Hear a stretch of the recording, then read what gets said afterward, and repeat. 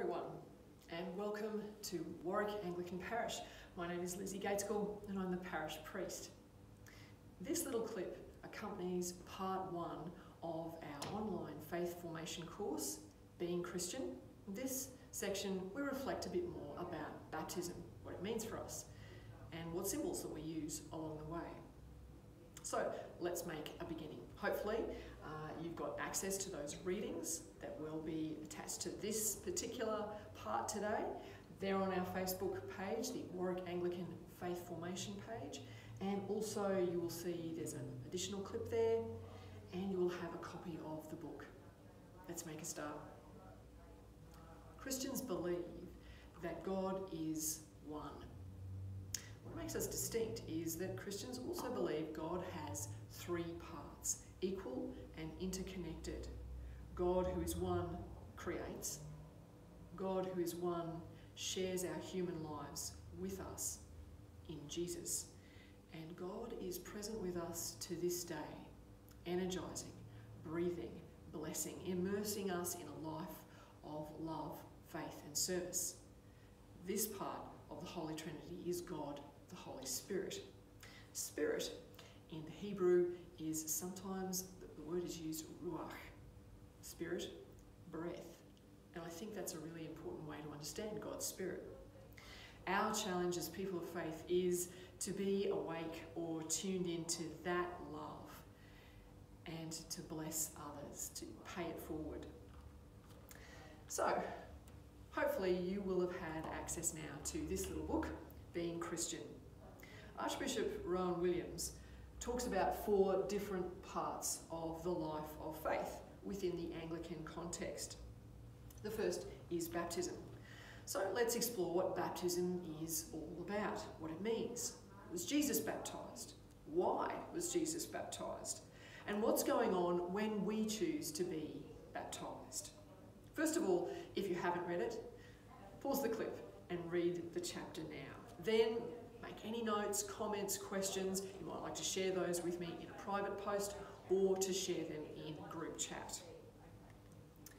I think a really important set of words to understand that connect to baptism is that baptism is about beginnings, it's about belonging, it's about linking our personal identities with something that is bigger, greater than ourselves. It's about committing to walk a particular path, committing ourselves to follow in the footsteps of Jesus. Baptism is about immersion, and that's a word that will have come out time and time again as you're reading chapter 1 of the book.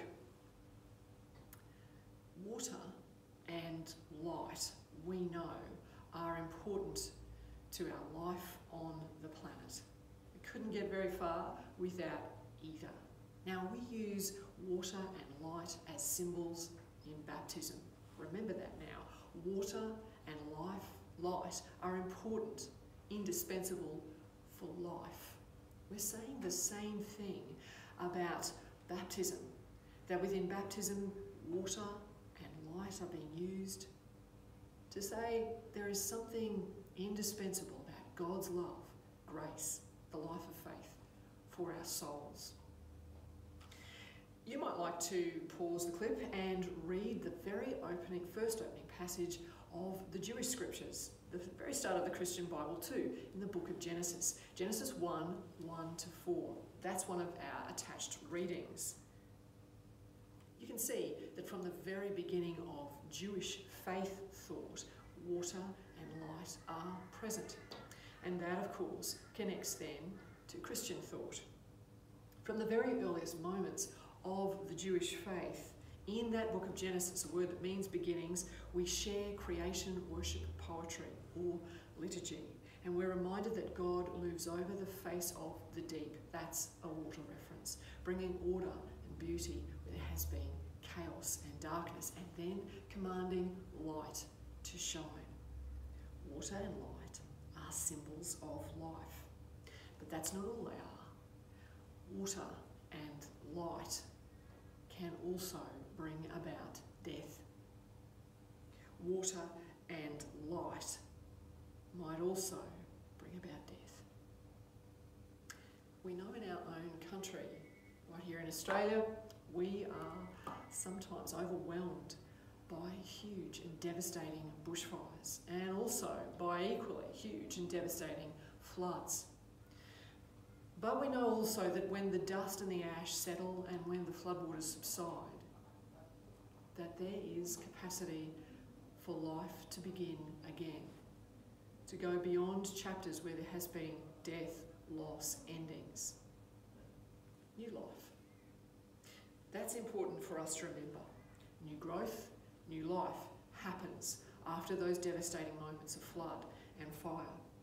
We're saying something similar spiritually and personally for us in a moment of baptism. Baptism is about life, it's about struggling, it's about uncertainty, it's about death, but then it's also about the hope of new life, new beginnings. If we make a leap forward from the Genesis creation liturgy into the Christian part of the Bible, we read the stories of Jesus. At the very beginning of Jesus' public life and ministry, he's baptised. Baptism is about beginnings. It's about immersion in life. As we read in Archbishop Rowan's book, baptism is about being in the depths. You can read the Mark's Gospel passage that I've attached to this particular post. It's Mark 1:1-11. This is an artistic representation of Jesus' baptism. Here's Jesus, the central figure here, and here is John the Baptizer. This is the Jordan River. Baptism is an outward symbol of something that we are saying is happening to us inwardly. God's grace is changing, acting, shaping, transforming our lives. Stuff that doesn't matter. Stuff that separates us from being in community, in communion with God, with others, with ourselves, is washed away. There's a death going on. The death of all that stuff. Selfishness, greed, cruelty. We are immersed. We are being refreshed. And when we appear from the waters, new life is with us, growing inside us. We use water and light, the light of a candle, as physical symbols of all those big ideas, connecting baptism with life. We also use holy oil. It's an olive oil mix called chrism. It's a symbol of healing, of blessing, and of cooling. In ancient times, kings were marked out or anointed with oil. It's also something that has been used for thousands of years as a healing agent. As in life, we are saying so in faith. For me, one of the central ideas that the Archbishop's book just picks up beautifully is this one here. Let's read this through. Baptism means being with Jesus in the depths. Is that water? Symbology again. The depth of human need, including the depths of our own selves in their need, but also in the depths of God's love, in the depths where the Spirit is recreating and refreshing human life as God meant it to be. Water and light and the holy oil, symbols of faith, symbols of life. The Archbishop reflects, if all this is correct, baptism, and I've added, and the life of faith, does not confer on us a status that marks us off from everybody else. To be able to say, I'm baptised, is not to claim an extra dignity, let alone a sort of privilege that keeps you separate from and superior to the rest of the human race. But it is to claim a new level of solidarity with other people. Baptism is about belonging, identity, meaning, and purpose. It is about being in solidarity with humanity, with our planet, through and in God's grace. So what does that look like? Christians look always to Jesus, and we read his story in the four Gospels, Matthew, Mark, Luke, and John, and in various books and letters that form part of the Christian part of the Bible, the Christian scriptures. We know that Jesus was baptised, and then immediately he acted. He listened always to God, tuning his life to God's will. He prayed.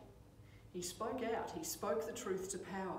He fed the hungry, and he reached out to honour and to heal those who are lost, the poor, the sick, people with disabilities, the young and the old, others that polite society had pushed to the margins. He showed through his life that God's preference was actually not for the powerful, the rich, the holy, the ones whose lives were privileged and blessed. Indeed, he was very critical of those people. Jesus was also a gifted storyteller and teacher. Indeed, that is one of the things that seems to have drawn people to him. The four Gospels give us a range of little parables, short stories with hidden meanings or deeper layers, if you like. Stories that make a point. One of the most treasured of the parables is that of the Good Samaritan. And this is an artistic rendition of that story. Pause the clip if you like and read and reflect on Luke 10, verses 25 to 37. It's in that collection of readings attached to the post. Go and do likewise. This is how Jesus challenges his listeners. Reflect. What's in this story for me? If baptism is about beginnings, immersion in the depths of life, in all its struggle, in all its chaos, but also in the depths of God's love, then what is this story telling us about God's love? And what's it challenging us to do as far as our response goes? In Jesus' story, it's not the Jewish person like him who was the hero. The Jewish person here was, of course, the victim of the crime. And then two others, good, upstanding people, walked past, people who could have done the right thing if they'd maybe not been in such a hurry or not been so hidebound by rules. Instead, it's the Samaritan who's the hero. He's the person in Jesus' day and age who good Jewish folk would look on with some suspicion or even fear.